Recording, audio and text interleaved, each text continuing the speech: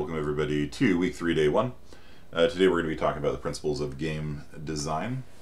And the game you're going to review is Relecta, which is available on Epic Game Store for free for the next 2 days. So make sure you get it done ASAP, or I guess you have to buy it, so get it for free.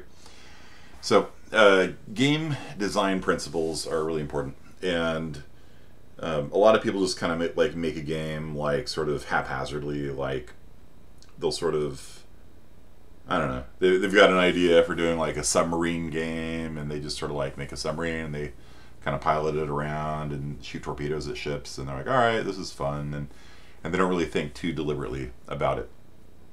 And that's a problem, because when you make games, you need to be actually very thoughtful and deliberate with the design decisions you make.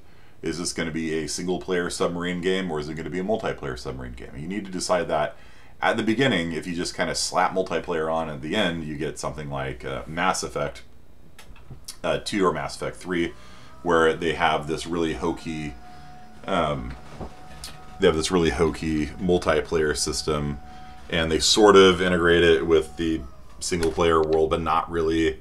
And they have loot boxes, and it was just this terrible addition to what was otherwise, probably a pretty good game, other than the ending. So we're going to talk today about the principles of game design, concepts in game design that make games fun, that make games interesting, and that you need to think about when you design a game. Because remember, you're going to be doing a mod in a game by the end of the semester, both my 50A and 50B people. And so 50B people, you might have heard this lecture before, but it's still going to be good for you. At some point, I'm probably going to split you off and give you your own lectures. Tonight, this afternoon, of course, you get your own. But like, thank you for coming to these, and at some point I'm going to figure out a better way of doing this, but it's still probably good for you to go over this again. So there is this thing called the Handbook of Game Design Mechanics, or something like that, that goes over Game Design Handbook. Handbook of Game Design, there it is. Is that it? It just looks like a random book. Might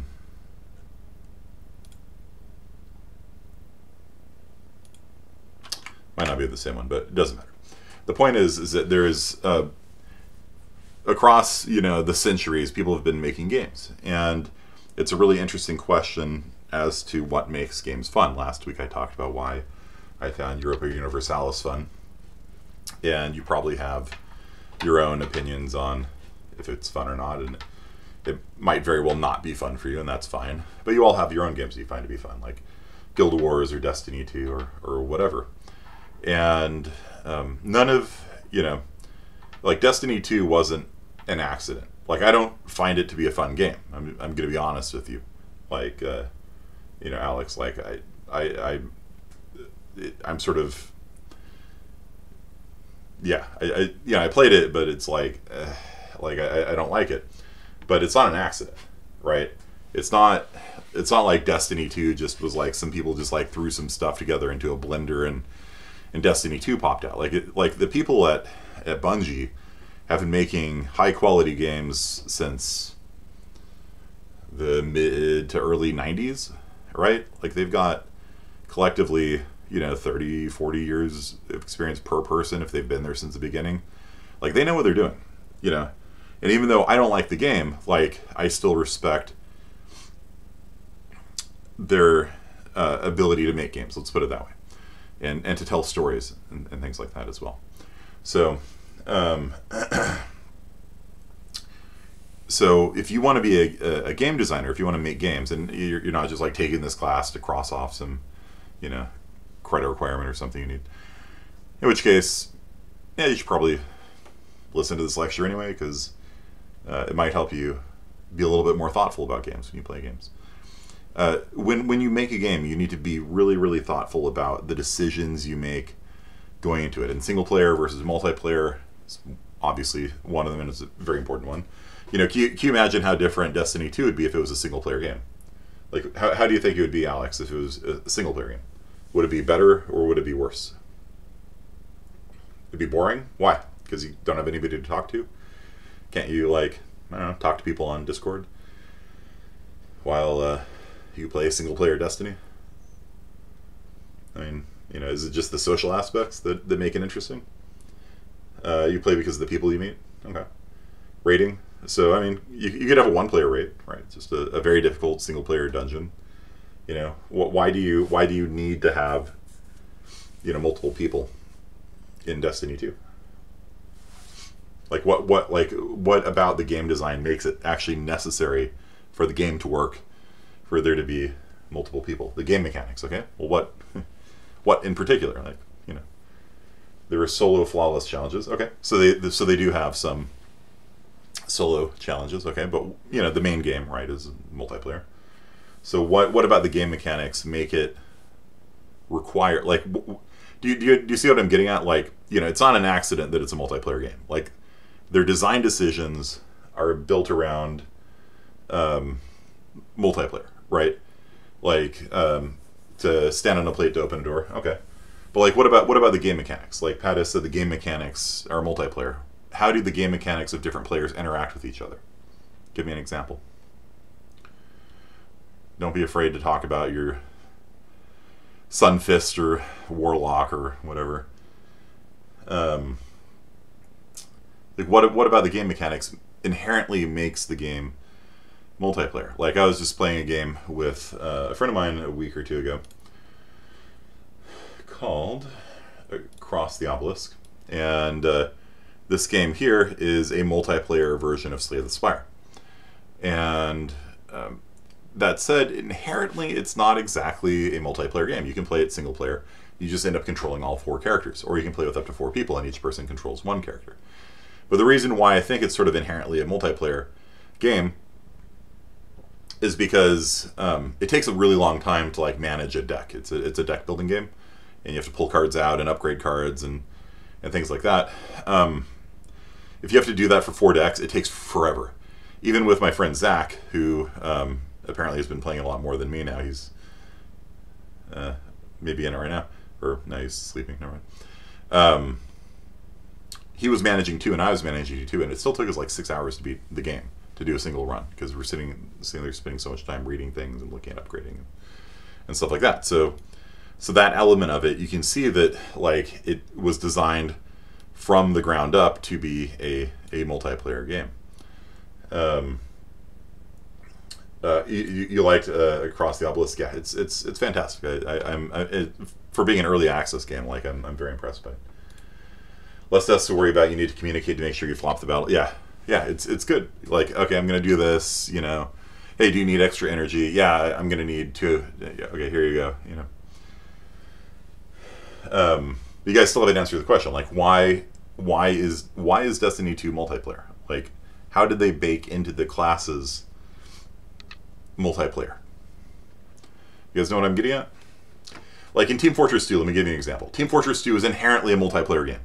Team Fortress 2 would make no sense as a single-player game. It's called Team Fortress, right? For those of you that don't know Team Fortress, it's a class-based team shooter, first-person shooter. And so these are the different classes you can play as. You can play as a sniper, an engineer, a pyro, heavy weapons guy, spy, etc., etc. The medic, for example, is an example of how multiplayer is baked into the system. The medic exists to heal other people. The medic would make no sense as a single-player character, right? I've played the medic in single-player, like, where you like run through Quake, single-player. I've done it as the medic, just as like a challenge, but there's no point, like, because you can't heal other people, right? So team synergy, yeah. So the soldier is probably the closest thing to like a solo character, right? They just run around with a rocket launcher and shoot people.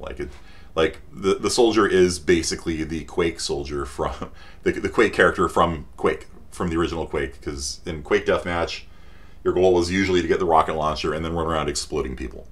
And you get red armor, you get the rocket launcher, you run around and kill people in Deathmatch. That's Quake Deathmatch.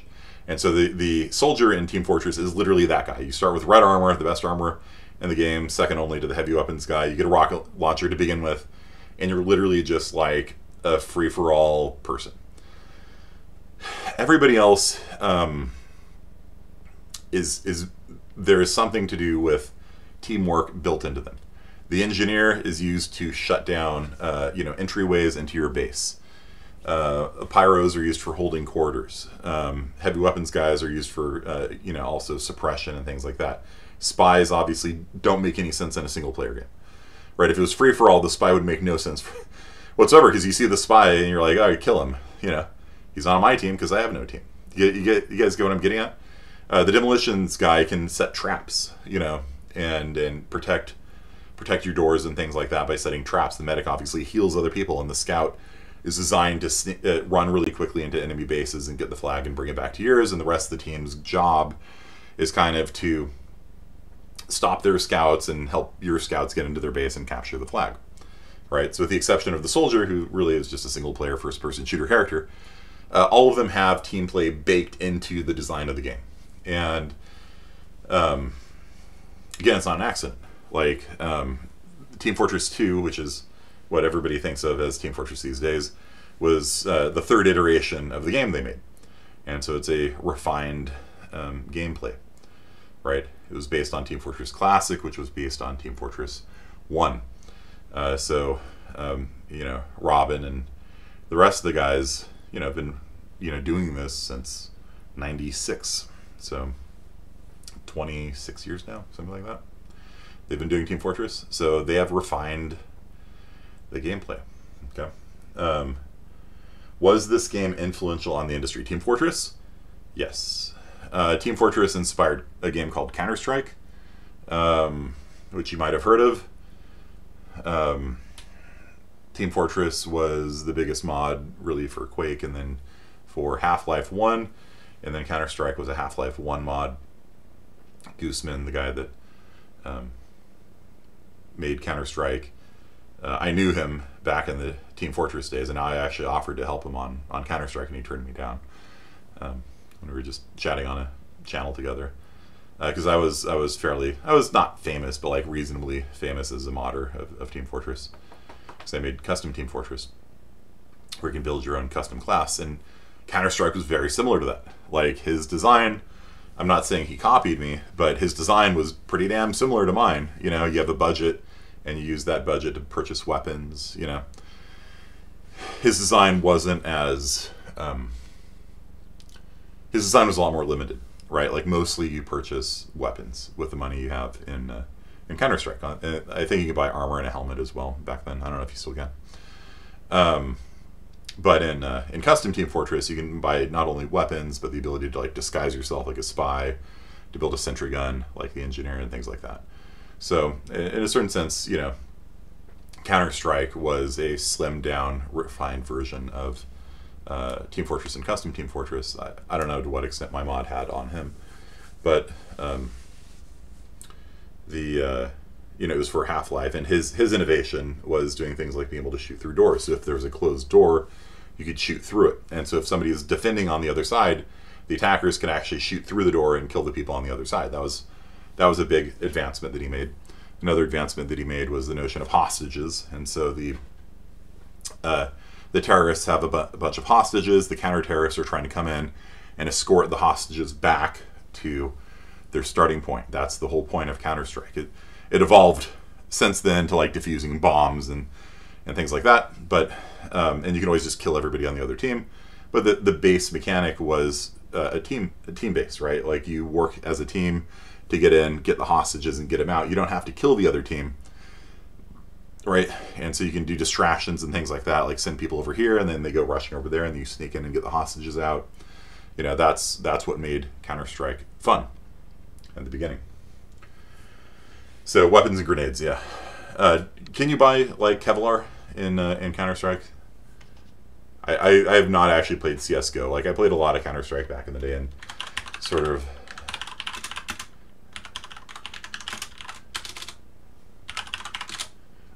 have no desire to ever play it again.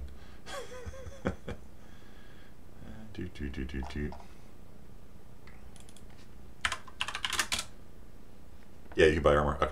Yeah, so it's still the same then. Okay. So,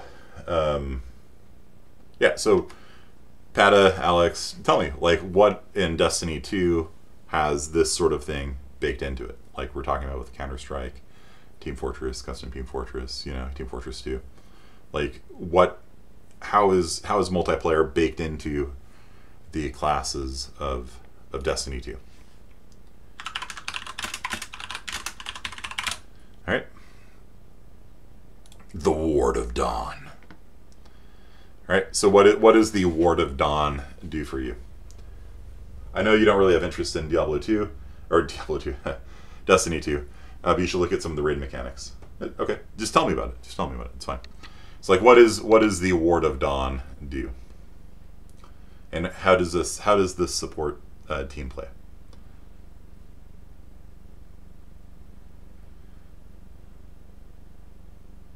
It blocks all damage for your team, right? It's an area effect damage blocking, yeah. And so you fire it off, and then people huddle inside of it, right, to avoid damage. That basically the upshot of it. Nerf the bubble. Severely overpowered.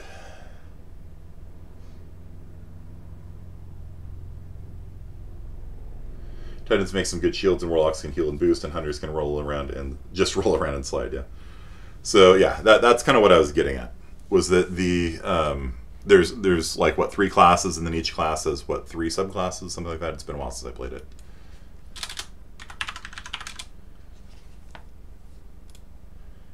Yeah, there's 3 classes, and then where are the subclasses?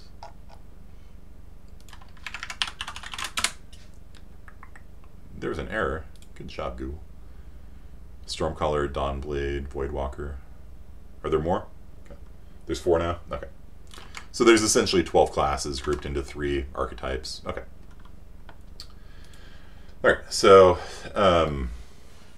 yeah, and so basically they build into like the Warlock the ability to heal your teammates, and the Fighter class has the ability to tank and protect and things like that. And that's kind of what I'm getting at. Like the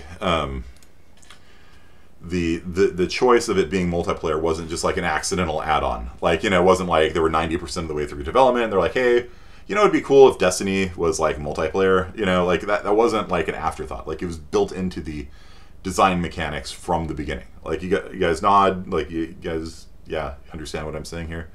Like, it's a deliberate decision, and like yeah, it's not like they're just like slapping things together. You know, although to us sometimes it feels that way, right? Like they'll you know, I don't know about Destiny 2, but sometimes like Path of Exile, which I played a lot of, a new patch would come out and you're just like, what the hell were they thinking? You know, like, all right, I mean, you can release this and I'm sure it's going to get nerfed, but in the meantime, I'm going to go and explode every monster in a single hit on the entire screen, you know? So yeah, but overall, like, you know, they test and they were fine. If you've ever looked at, have you guys played Halo? Any of the Halo games? Oh, Meredith, you're with us now. Excellent.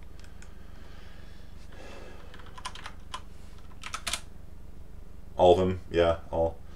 So 343 took over from Halo, from Bungie, right? Was it 15 years ago? Wow, it's been that long. Okay, so man, I feel old now. Halo Reach was it really 15 years ago? 12 years ago. Okay. All right. Still pretty bad.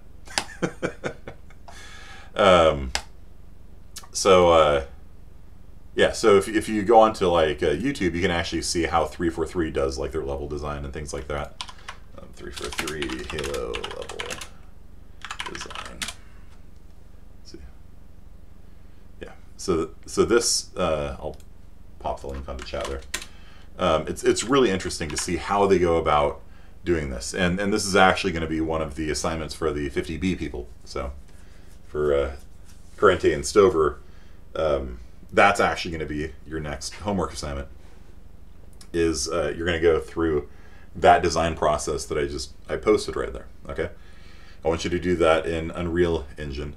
I want you to make a multiplayer map. It doesn't have to be super big or detailed or complex, but I want you to do what's called gray boxing and white boxing and things like that, where you just kind of sketch out the flow of a map. And I want you to make a 2-person capture the flag style Team Fortress map, okay? And think about the flow of the world. And if you look at that video, you can see how 343 goes about refining over and over and over again their maps, and that might explain why there aren't very many of them. You know, because it's a tremendous effort for them to make a map. They put so much time into roughing it out, and then playing it. And when they have you guys heard that term before, like gray boxing?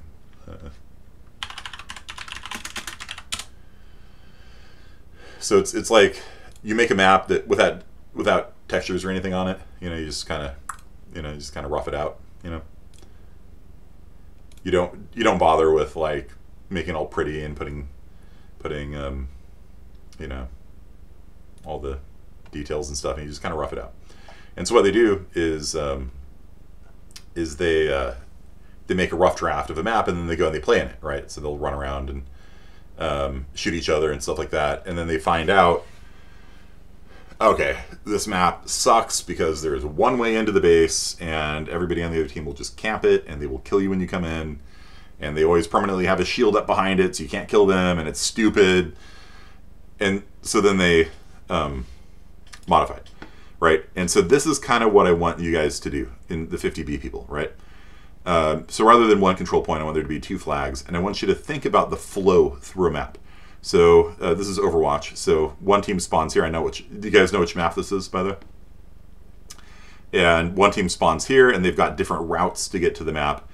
And basically, they'll meet in the middle and they'll fight. And you want to make the maps interesting, and you want to make them fair. Okay. So 50B people, what I want you to do is to gray box a 2-player capture the flag style map. Okay.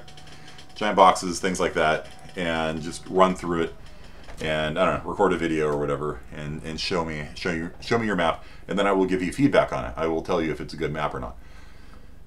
It's one of the nice things about having 2 people in the class is you get a lot of attention. And so I want you to actually think critically and think hard about what makes for a good 2-team map, 2-team capture the flag map. Think about choke points. If there's a single doorway into the flag room, that will become a choke point, and the team will focus their defenses there. So having alternate routes is usually a good idea to get around choke points, and just kind of sketch out like the main path that you think that somebody will take to get to the other base, and always have kind of like an alternate to get around. Like maybe they can jump in the water and swim and take a ladder up the side or something like that. You know what I mean? So that if it gets too hot or too well defended on one route, then you have an alternate way of getting around, which is how most levels are designed. You have here's 2 forts in Team Fortress 2. You've got the bridge, which is the only land way across the enemy map, but if it's too hot, there's too many enemy people on that side, you can jump in the water and swim underneath their base, right? And to get into their base, there's 2 doorways, but they both connect on the back side, so it's like really one entrance. But if you're a soldier, you could rocket jump up to the sniper nest and then come in that way, all right? So they provide alternate means of entry and things like that. So you guys understand, 50B people? I want you to. One of the bullet points of learning in 50B is map design. Okay, so watch that video. It's a good video. And 50A people, you can watch that video too. It's really interesting to watch how people who really know their trade go about crafting and refining and things like that. So they'll make change. Sometimes they'll discard a map entirely. They don't like doing that because it wastes all their time. But sometimes you're like, yeah, this just isn't going to work. But usually they'll like move things around and okay, let's put a ladder up this way because and then they after they've finished playing it and play testing it, then they'll start putting in details and adding in textures and things like that, and then they play it more and then they finally have the final map, and they beta test it, and that's what a lot of game design is about. It's about just iterating, play testing, and refining. So a friend of mine is a professional game designer. They're developing a new game right now. I don't know anything about it. He's under an NDA. I had him come and talk to this class about a year ago. He couldn't tell us what it was about, but apparently it's about to go into alpha testing, and he's accepted me into the alpha test. And if you guys are interested, I could ask him if he will take some of you guys as well, and maybe we can make it like a homework assignment to alpha test a new game by a guy who worked for Nintendo on a little franchise called Pokemon. He worked for Wizards of the Coast on something called Magic the Gathering. He was the guy who invented Magic the Gathering Arena, apparently. Or, I don't know if invented is the right word, but yeah. So, and he's a awesome dude. He's a very cool dude. I'm a big fan. He's a friend of mine. I've stayed at his house before.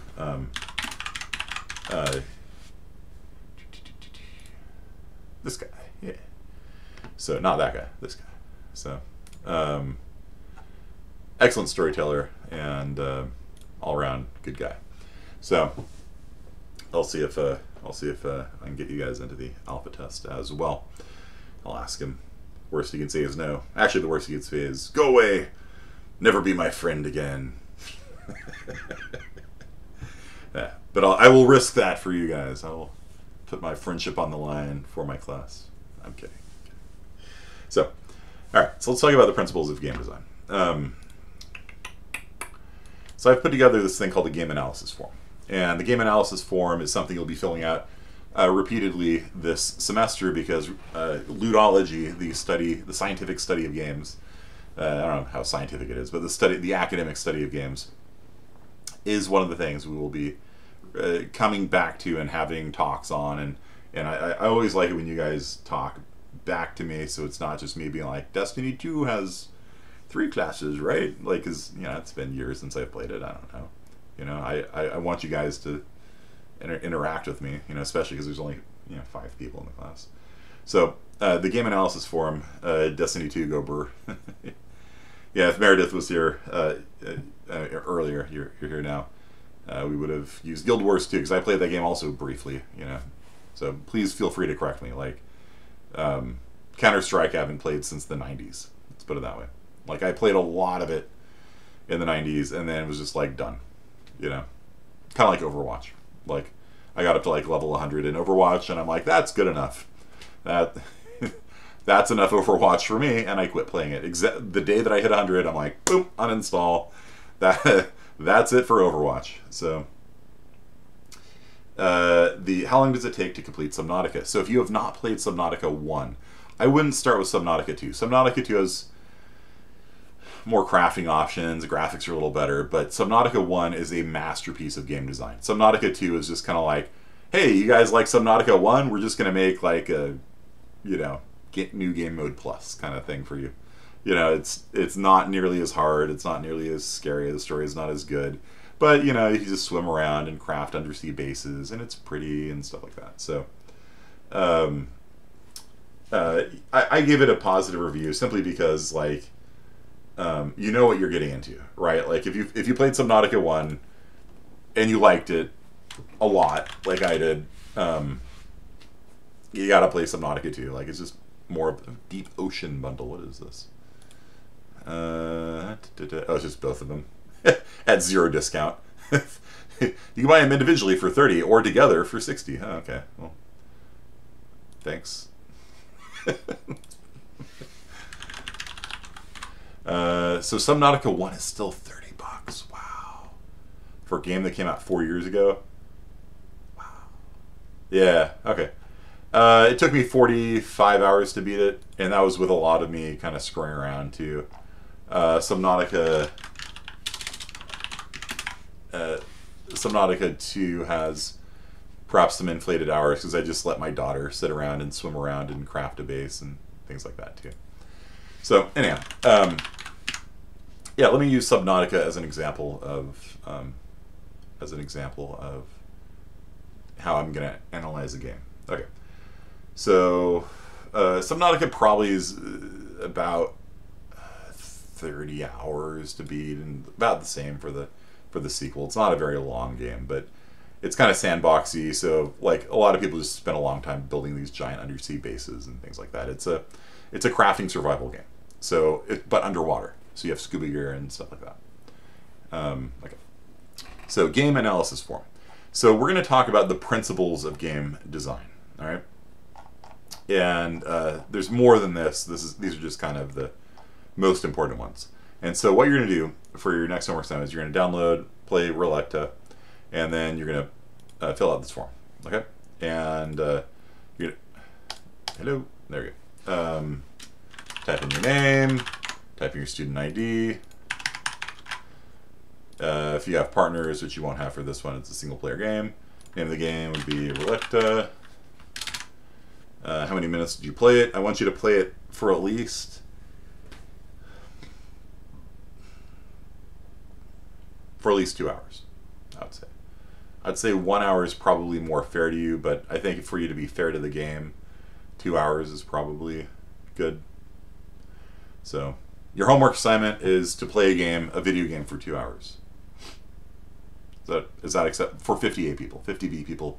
You gotta follow in the footsteps of 343 Studios. Are you gonna do a multiplayer game? That'd be really fun. Yeah, probably. Like we did a war game, Red Dragon. That was. I can give a whole talk on that game, but yeah, we'll do multiplayer games for sure. So I want you guys to play for 120 minutes. You guys all understand? This is serious college homework, guys. You have to play a video game. All right. Don't disappoint your professor. Don't slack off and play video games. We should be playing video games. All right. Yeah. You gotta buckle down. You gotta do your homework. Okay. Play video games instead of video games. All right. So genre, it's probably like a puzzle game. I think like maybe a first person. I haven't actually played it yet. How many players? I think it's single player. I haven't played it yet. And you're going to answer these questions. How fun was it? This is obviously subjective. I'm not going to mark you down if you hate it, or whatever. I do, however, not give full points if you get some of these answers wrong. Like if you tell me that chess is a luck-based game, like I'll be like, nope, he didn't play that game. You know what I mean? Like there is no luck in chess, right? You know what I mean? So fun is subjective. Like I'm just curious what you think of the game. Was it fun or not? Is it cooperative or competitive? Now, for a single-player game, it's just purely competitive, I think, because you're trying to beat the game. But like, but for like a game like Team Fortress, it's both cooperative and competitive. So I'd put it like at a 3, right? Because it's competitive between teams and it's cooperative among people. And then some games like Across the Obelisk are purely cooperative. Right, so if you because it more applies to multiplayer, right? Because you're multiple people working together against the enemy. 14,000 hours in Warframe, yeah. So is Destiny luck or strategy based? What do you think? What do you guys think? Both. How is it luck based? Which element of Destiny 2 has the most luck in it? The loot, yeah. So it's a looter shooter. It randomly generates loot for you. 100% luck, 10% complaining about luck. Yeah. But when you actually have your stuff and you're playing the game, like when you're doing a raid, it's mostly skill. You know what I mean? Right? It's 100% luck when you do a raid. Like you just flip a coin to win or not. Okay, fair enough. LFGs, yeah, that's fair. But okay, I don't know if I'd call that luck. I mean, I guess maybe. All right. So for Subnautica, let me pull that up again. For Subnautica, it's a single player game. So it's purely competitive. It's just you versus the world. And how much luck is there in it? None, basically. I guess there's monsters in the world, but they're in fixed locations. And so, like, if you know what you're doing, you could just very quickly go through and perfect the game. Like, if you know what you're doing, you could probably clear the whole game in, I don't know. Like, not even talking about speed running, but just, like, going through the content as quickly as possible, probably 10 or 15 hours, like if you knew exactly where to go and what to pick up and what to craft. Subnautica 2 went very quickly for me because it's the same game, right? And so I'm like, okay, well, I need to make a knife, so I'm going to go over here and get this stuff, and I'm going to go over here and pick those creep vine clusters, and then turn that into lubricant, and then I'm going to cut these with my knife and get synthetic fibers and use that to craft this, and I'm just like bloop bloop bloop, tech up, tech up, tech up, tech up, you know. And yeah, so Subnautica is purely a skill based game. There's really no randomness in it, no luck in it. We can have a whole discussion over how much luck you should have in a game, but right now I'm just going to explain what these things mean. How much player interaction is there in a single player game? It's just going to be low. It's going to be 1. But like for a game of like League of Legends or Destiny 2, like you're constantly interacting with other players, right? You're interacting with your team. Not as much if you're like jungling or whatever. You're like going off on your own and doing that. But how much does what player interaction means is how much does what you do impact the play experience of other people. Okay, so in a board game, I have some board games where there's almost no player interaction, right? You're like there's a game called not Subnautica, it's called Suburbia, where you're building a city. And basically there's a bunch of tiles, and when it's your turn, you take a tile and add it to your city and score points. And then the next person takes a tile and adds it to their city and scores points. And so there's nothing you can do to the enemy cities. You can't send Godzilla at them. You can't destroy them. There's basically no player interaction. The only interaction possible is that I might take a tile that somebody else might want, but then the tiles kind of slide down and maybe they get a tile they want anyway. That's literally the only... So like, if somebody's winning, like there's not really a whole lot you can do about it. Like, oh, I bet he's going to try and take that airport, so I'm going to take the airport first. That's about it. And then they'll just probably take something else and score points anyway. Maybe not as meaningful, but yeah, for Subnautica, for Suburbia, I would put on the low end 1 or 2 on player interaction. Destiny 2.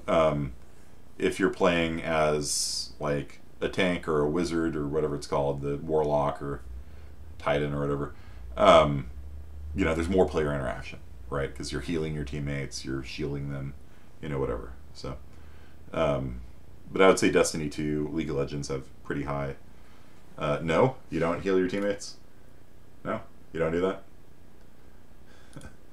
Overwatch would be a 5. Yeah, Overwatch has a huge, like if you try, like, I guess you can play as like Genji or something, or Hanzo, and just go hide in a tower somewhere and shoot people with arrows, I guess. But in general, like in Overwatch, yeah, you work as a team together. You got your dude with a big shield, and you got Mercy, and who's the complete ripoff of the Team Fortress 2 medic. Right. Right, so there's a lot of player interaction because your decisions are constantly influencing that of other people. In a single player game, that'd just be 1. How much downtime is there? So downtime is the concept of how long are you sitting around waiting for something to happen. And in general, that's a bad thing. Most of these things, there's not exactly a correct number. Like for some games, they need to be a little more luck-based. Like a looter shooter would be quite boring if you could just click and choose your item. You know what I mean? You kill a monster. Which item do you want? That one. Thank you very much. Right? Do you guys agree? Like Destiny 2 would be a much shorter game if you could just be like, click, thank you, and then you don't need to play the game again. All right. So, so there's not like a right or wrong answer for luck. Most of the time, you're just waiting for 5 of your dumb friends to decide what they want to do. Yeah.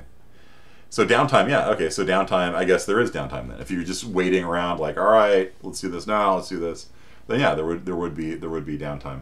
In a game like chess, though, even when it's not your turn, you're always thinking, right? So a game like chess doesn't have downtime. unless like you know what you're going to do and you've won and you're just like waiting for them to realize this or something. Like in chess, even though it's not your turn, you're still actively burning your brain cells, like studying the board position and things like that. It's even better when it's not your turn because if you're playing clock chess, right, the time's ticking down on you and you're feeling the pressure of like, I'm running out of time, you know. Whereas when it's their turn, you can study the board, you know, freely without that kind of time pressure on you. So,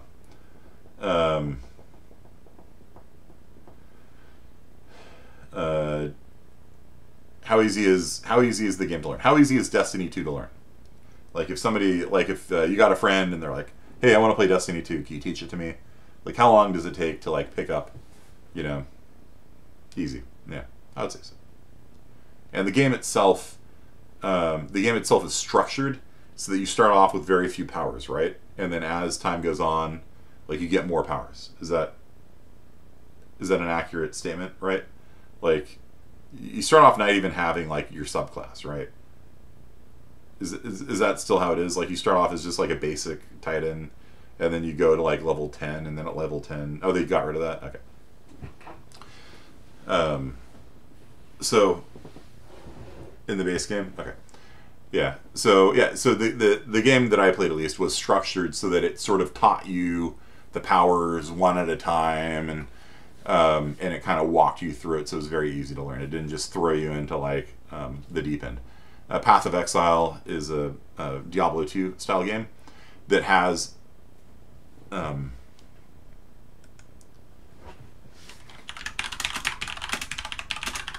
has anyone here played Path of Exile before? Just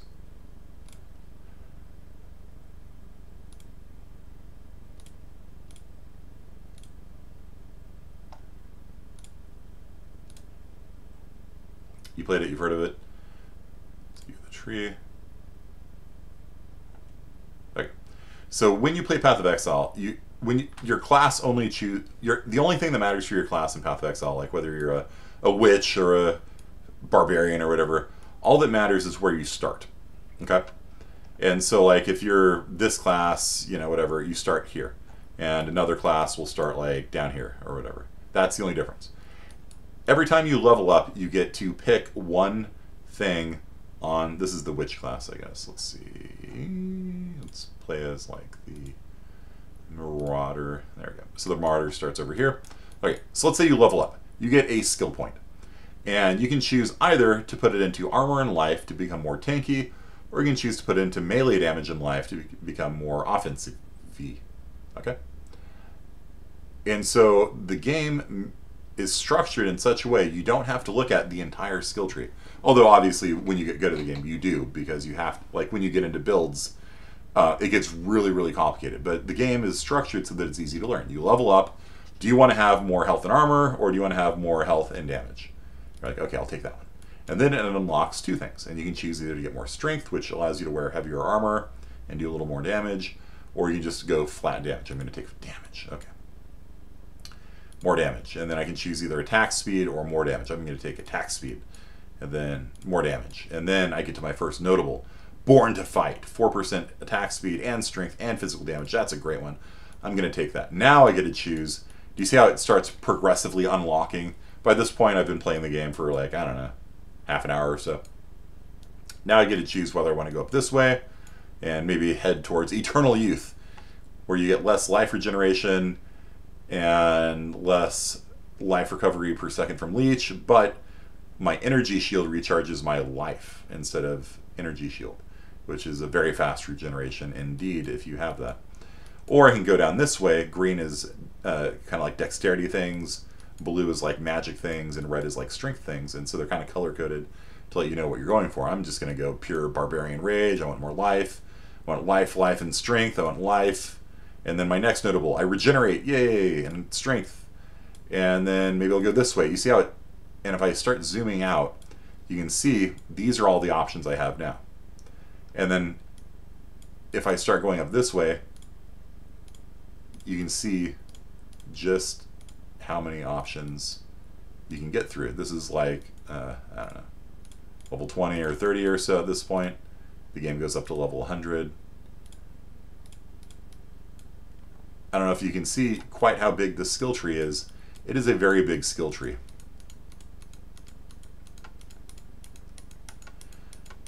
And you can add things to the skill tree. You can get items that modify the skill tree and things like that. There's like 1,000 different nodes on it. Okay? So how easy is it to learn? It's structured in such a way that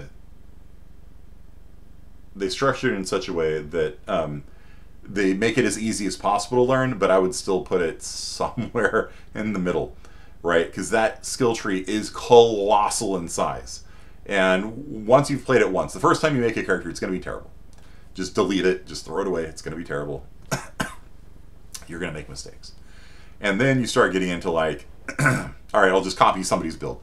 You know, somebody else has figured out the right things to do, and I copy it, and then you kind of get annoyed because the items you get don't match what they need for the build, and you're like, and then you either have to go onto the auction house and purchase the right items, or farm to get currency to get the right items, and then when you really get into it, you start making your own builds, you know? And so it's very hard to master, but it's very easy to kind of get into. So Path of Exile, I think, does it right.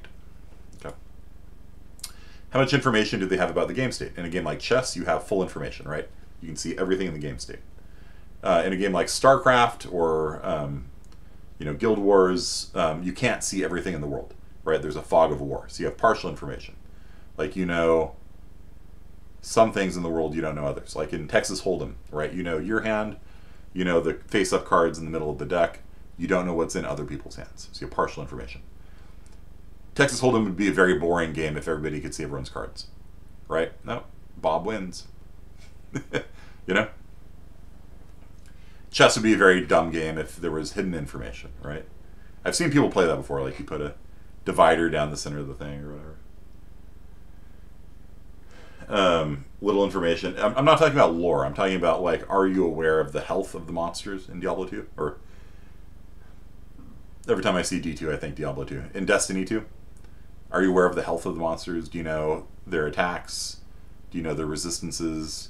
Do you know the different phases they go through when you're doing a raid? Yes or no? When a new expansion comes out, nobody in Destiny 2 knows the exact amount of health anything has. Okay. Do you know when a monster is getting close to dying?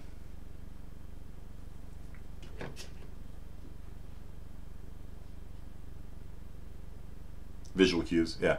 So you have partial information.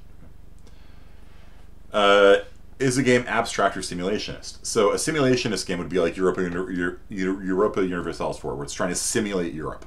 And it will simulate the whole world, every country in the world. An abstract game would be a game like Exile. So it's a... No. What? No. There we go. A game like this. So this is Exile. It's a game. It's a board game. It's a fun game. It's actually quite fun. And theoretically, you're like constructing a stained glass window, though that has nothing to do with anything. And so basically, it's completely abstract. Like you're just taking tiles from these things, and when you take one, you put the other ones on the other ones, and one in the middle, and like it's a completely abstract game. Kind of think of like tic-tac-toe. Like tic-tac-toe doesn't simulate Europe. It's just X's and O's on a board, you know. Go, you know, you're just putting stones on a board. It's a very abstract game. Does it have a low or high skill cap? Like, can you get good at Destiny 2? Or do you just like hit the skill cap pretty quickly? Like, if you were to like give me your account,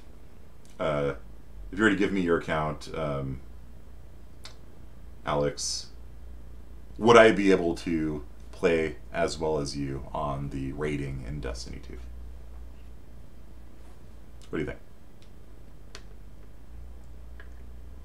You can't. I'm not talking about actually doing it. I'm just saying, hypothetically, if I sat down in front of your computer, so Bungie would not know that I'm playing as you, and I sat down and I you teach me the controls like WASD and clicking and things like that.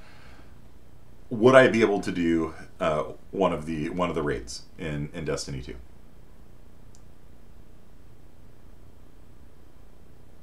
It would take a little bit of time to learn the mechanics. All right, how long? Like, how many hours would it take me to get to a point where I could, you know, because I'm obviously not going to grind to the light level, whatever. Not long. I know basic arithmetic. Yeah, so then, you know, maybe Destiny 2 has like a lowish skill cap, right? Like you can get good at it reasonably quickly. Whereas a game like chess has a very high skill cap. You play for your whole life and you still haven't mastered chess. Like you might not ever become a chess master, let alone a grandmaster, let alone an international grandmaster, let alone be, you know, the best in the world. What about tic-tac-toe? How long does it take to get good at tic-tac-toe? Within an hour? Okay, yeah, so low skill cap then. How long does it take to get good at tic-tac-toe? I used to beat my daughter at tic-tac-toe all the time. So it took her a while. But, you know, you're talking about like a 4-year-old. So how long would you say it takes to learn tic-tac-toe? Like, if you've never seen tic-tac-toe before, how long would it take to like, figure it out? What do you think? 2 minutes? Okay. Would it? I mean, you kind of have to play it a few times, you know, until you figure out, like, oh, this game sucks. Like, you can't win. 60 seconds? Yeah. I mean, you're saying that because you've played it before. But, like, if you had never played tic-tac-toe before, yeah, maybe 5 minutes. Yeah, I think Meredith has it. Like, yeah. You run through a few games, and after a while, like, you figure out the strategy. Like, don't take one of the side middle pieces, or you're going to lose, you know. Maybe start in the center or start in the corner, one of those. Yeah, and then you figure it out. And then you have it mastered. Right? There are no international tic-tac-toe championships, I hope. Right? It's got a low skill cap. How well does it handle players at different skill levels? Ooh, this is an interesting question. What happens if you pit the world's best tic-tac-toe player against a medium tic-tac-toe player? Well, they're still going to draw. You know what I mean? Like, so tic-tac-toe actually handles people of different skill levels really well. It's one of the reasons why we play it with kids. You know? Because kids are generally kind of dumb, you know, especially you're talking like really young kids. You know, they don't really have all the cognitive facilities yet. And so you can actually play tic-tac-toe with them, you know, and have fun with it, you know. So how well does Guild Wars 2 handle people of different skill levels, Meredith? If you have somebody in your guild who kind of sucks, you know, how much does that drag you down, drag your team down? How much does having a dumb player in Destiny 2 drag you down? If you get a random looking for group in a raid, how much do they drag you down? Can you win without them? It can ruin the raid. Yeah. Oh boy. Yeah. Depends on cumulative specs. Some legendaries can carry the whole group. Yeah. Yeah, so if a game is well designed, like, you can actually have some people in your group that are better and some that are worse, and it kind of, you know, handle it, right? Whereas in a lot of competitive games, especially like esports games, like, better players will just crush people that are worse. Like, I played Halo Infinite after having not played Halo for a long time. I played the MCC a little bit, but having not played Halo since, like, Reach, you know, 12 years ago. I was like, what the hell is happening? Because I used to think I was good at Halo, and I'm just like walking around just like getting capped left and right, and I'm just like, I'm just going to stand on the flag and just capture these control points, and I don't care that I'm going to die, because I'm just going to walk back and find an open one and sit on it and just contribute to the team, even though my kill to death ratio will be like, you know, horrible, right? I'm just going to sit on the flag because it's a team game. Like, it's a capture the control points game. I'm just going to sit here, and when people come down the corridor, I'm going to throw grenades and just kind of, you know, make them duck, and, you know, I'm just going to sit here, you know, play the objective. I know, like, my kill to death ratio was terrible, but I'm like, yeah, I was on the flag, so, you know, I did something, you know. And so that's one way that you can kind of handle different skills, right? Like in Team Fortress, you can have somebody play an engineer. Like, if you can't shoot straight, well, build a sentry gun and let it shoot for you. You know what I mean? And so, because when I started playing Halo again, I was like, wow, I'm really garbage. I was just like, I would just sit on a control point, and when somebody would come up to attack me, I would just like hide behind the pillar, you know, and just play this like you know, game of like keep away, you know, and I'm just doing everything I can to just keep the thing, and eventually they would kill me, right? But you know, I'm doing everything I can to get points for the team, right? So, Kearney's actually good at the game. I'm not. Um, partly it's because you know I was you played with me. Yeah, you played with me. I was playing with Hike, who's like ranked Diamond League or whatever the hell the next below Master is or whatever, and so I was getting match made with like his caliber people, and I was just like, what the hell is that? Because like I was playing with my friend Nate, and Nate's better than me, and I was kind of sucking because like I was getting match made with like his level people, and I was just kind of like losing kind of a little bit. And then I played. They were like, "Oh, Hike's online. Let's play with Hike." And then I'm just like, "What the hell is happening here?" Like all these like people are just like you know, I'm just dying from every angle, and I'm just like you know. But you know, because the game has like you know this capture the control point mechanic. Like I was able to contribute, you know. And he posted the meme of like the giant like patting the head of like the little boy, you know, kind of thing. I'm like, yeah, thanks. Grapple hook, no scope. I don't even know what was happening, dude. I was getting shot from every angle. It was baffling to me what was happening. I'm not interested in Destiny 2. Sorry, Alex. Is it dexterity or intelligence based? Dexterity means like it requires twitch and coordination. Like Halo requires a fair bit of dexterity, right? Like you have to, you know, be able to put a cursor on the person. You know what I mean?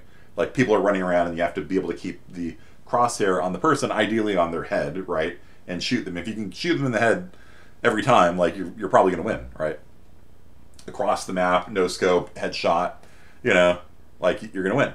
So there is a lot of dexterity in Halo, but there is intelligence as well. And that's, you know, like I was saying, like I'm just like running the clock down. I got a capture point. There's a corridor. I'll just throw a grenade and they duck back around. You know, throw another grenade, fire wildly at them. You know, play hide and seek to try and keep the control point. You know, so you know I would say there is a fair bit of intelligence. Not a whole lot. I would say dexterity is probably tops. How balanced is it? So balance is the notion that there's no option that is so terrible you would never take it, and there's no option that is so good you would always take it. Did you guys hear that? Balance. The Kearney principle of balance is that no option is so good you must always take it, and no option is so bad you must never take it. So in was it Valorant or something, like there was a gun that people were making fun of for being just terrible. Do you guys know what I'm talking about?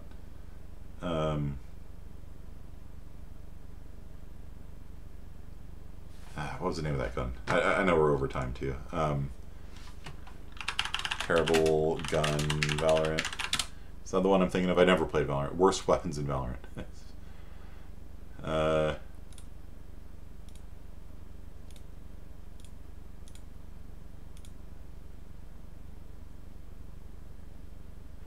Two snipers to choose from. One kills with a single shot to the body. The other is the Marshal.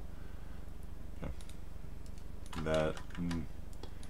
I don't know. Yeah, but you'll always hear people complaining about balance, right? Like some options are just terrible. Some options are too good, and that's one of those things that really requires a fine touch. You know, because sometimes, yeah, like just options are just so bad. Like people are like, why is that in there? And if it's an option, they just won't take it. And then maybe you like look at the stats for your game. You're like, oh wow, nobody's buying this pistol. They're weapons I could conjure and anyone could pick up. Nice. What's an example of a game that's balanced well? You know, StarCraft 2 are traditionally considered masterpieces in game balance, right? That even though the three factions are very different, they're still balanced somehow against each other. And that took just like a lot of work, you know what I mean? A lot of different updates and versions and things like that as well. Team Fortress, I would say, is actually balanced. Overwatch, I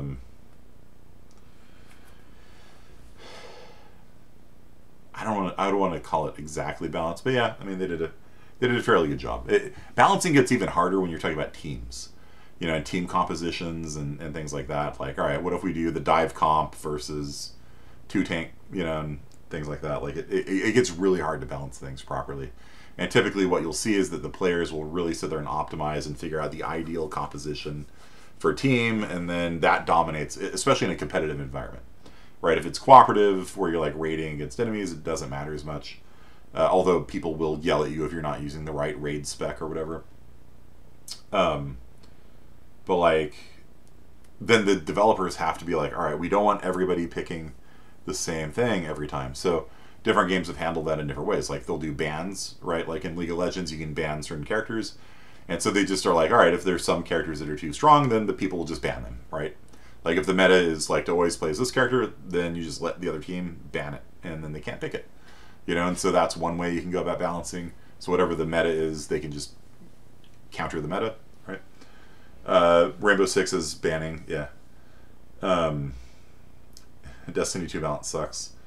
Yeah, and that's true. Like sometimes like there's just an option that if somebody's playing it, you're like, why are you doing that? Why are you playing that? That the other class does the same thing that class does, but better. You know,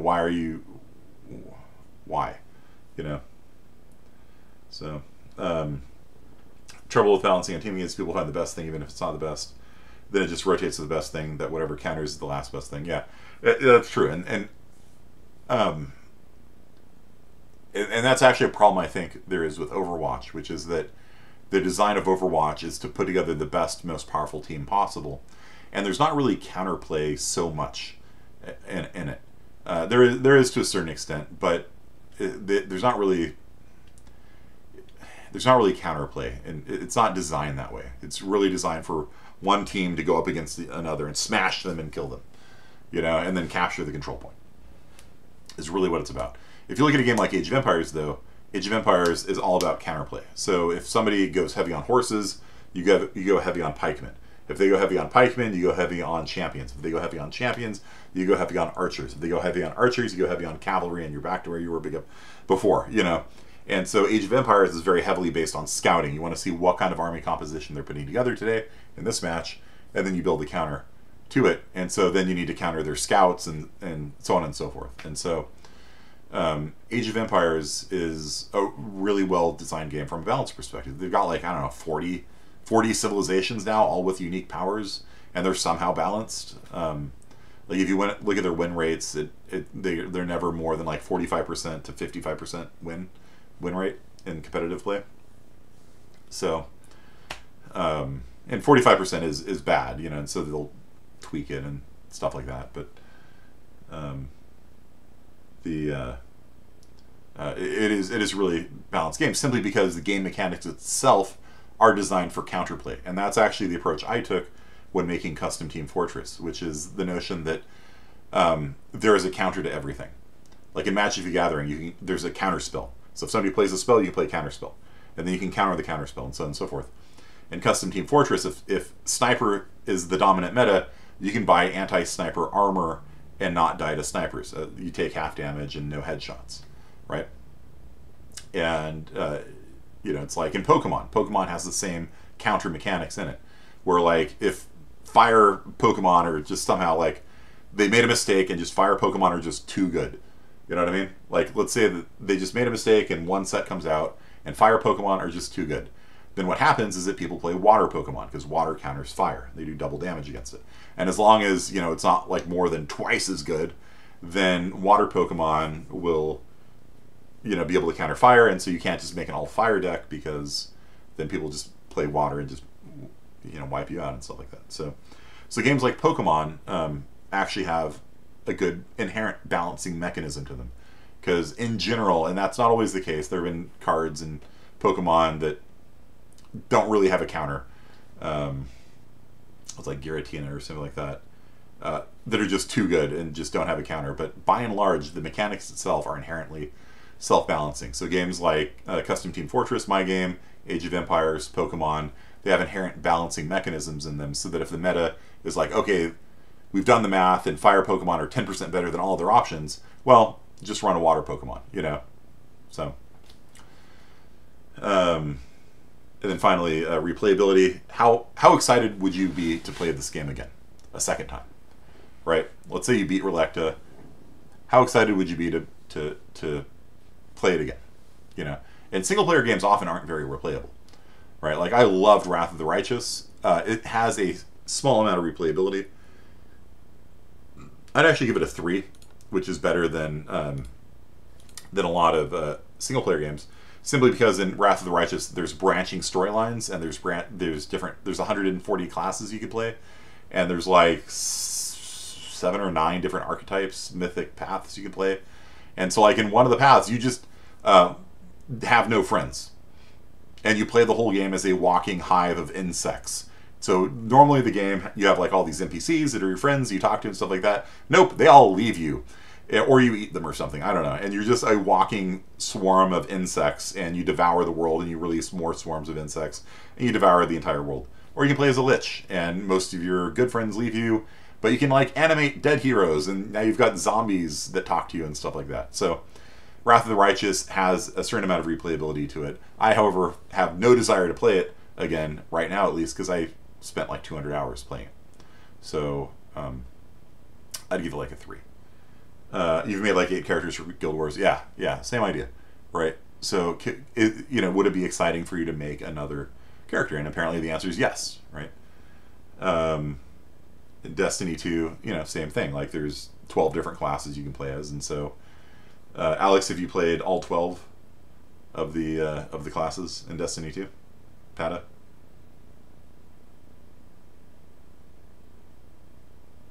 Destiny 1, you played all of them? Yeah. Yeah. Is it fun? Like, you made all 3. Is it fun to like, play through it a second time with a different class?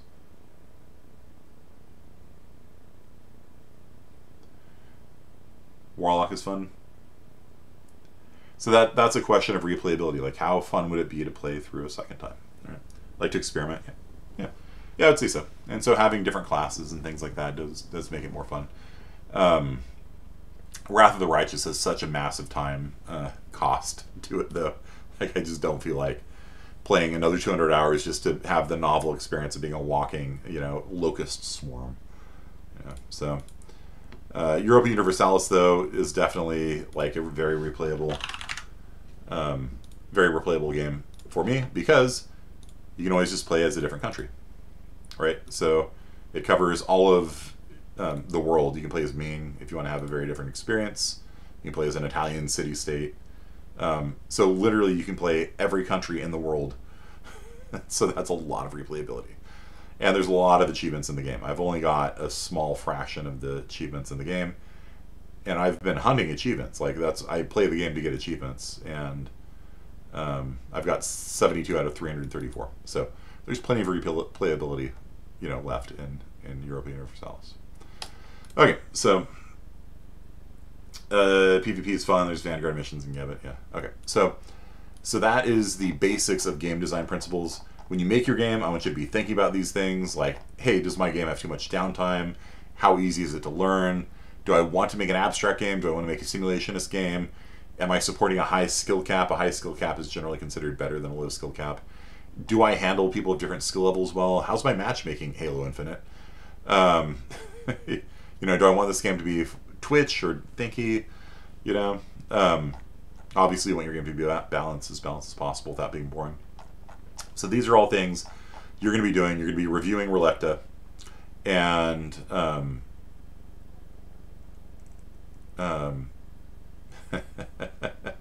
yeah, I'm editing the form, aren't I? Oops. Oh, let me undo these maybe. There we go. There, it's all undone. But you're going to play the game 2 hours, and then you're going to fill it out, and this will get your brain going on doing game analysis. So I want you all to do this by Thursday. I'll install it myself and play it by Thursday, and then on Thursday we'll talk about this. IS50B people will come back at 4 o'clock, is it? What time do we come back? 3 o'clock?